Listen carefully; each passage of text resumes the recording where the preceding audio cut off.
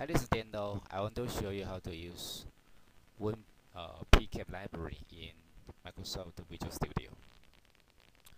The objectives of this presentation is to walk you through the process step by step for the software development with Winpcap and the Microsoft Visual Studio C++. And first, we're going to download and install the Winpcap development pack, and then we're going to set the path for header, which is pcap.h, and the library wpcap.lib, and then build and test the program. First, you have to download Winpcap developers pack from the link here, and then you're gonna download the Winpcap 4.1.1 on latest version. I think that's fine. And then they make sure like the developers pack. Then they uncompress the table to the desired folder. I'll show you.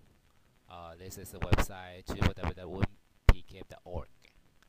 Okay, then you're gonna download this Winpcap 4.1.1 developers pack. Okay, and we need to download the developer pack anyway. If you don't download the developer pack, it's not gonna work.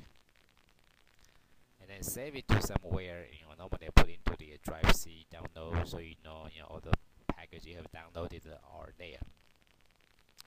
And make sure that you remember where you dump. That's very important. When you store the files into the hard drive, you have to make sure where you store it, and then you know where to get it back.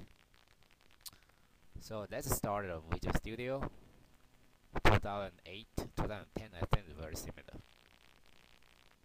And first of all, to build a program in Microsoft Visual Studio, you have to create a software project. So go New Project, and then we're gonna use the Win32 console application. Okay, so let's choose that, and then click Finish. Then you'll show the console application here, and then make sure you click empty project. Take the empty project, otherwise you create something. It might be more complicated for you to fix it later. And then click Finish. Then you have project created, then PKT. Okay. And then under the project tab, the source file, you right click on it and add new items. Then we're gonna name this new item main.c. Okay, main.c here. Oh, sorry. And then make sure you select the C++ file .cpp. Okay, since the Microsoft Visual Studio does not provide the PVC project, so we use the C++ file, but we use the extension .c. Okay, make sure you do this. Then this program, just something like this, very simple. I modify this very simple test program from the tutorial by the Winpcap developers. So first, I have the main function in C, okay, and I include the ppack.h that is supplied by the Winpcap library. Then studio.h standard ID stdio standard io.h that provide all the printf and then later input from console library functions. And here I use the pcap look device to actually test if the system setting is correct and ready for you to develop something complex. Then I want to set this project start up project since I have several projects in this project, so I set this on as the startup project. Okay. Then this source is not gonna work.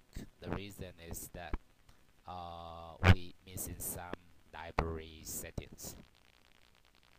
So let's go to the project, right click on the project here, and it says properties.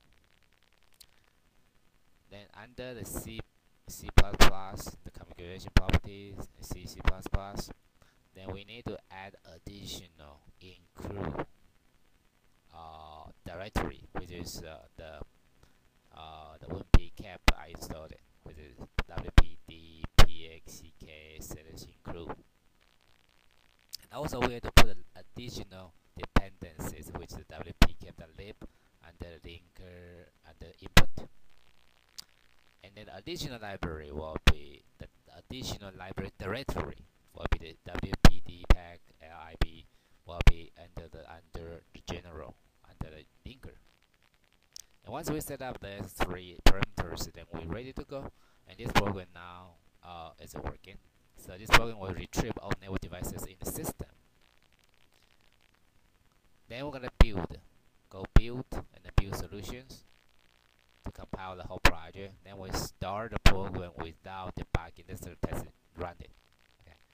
Then under your console, since we are building a console program, so this is the console output. 1, 2, 3, 3 devices. So there are 3 network devices found in this computer. And that's all I have today.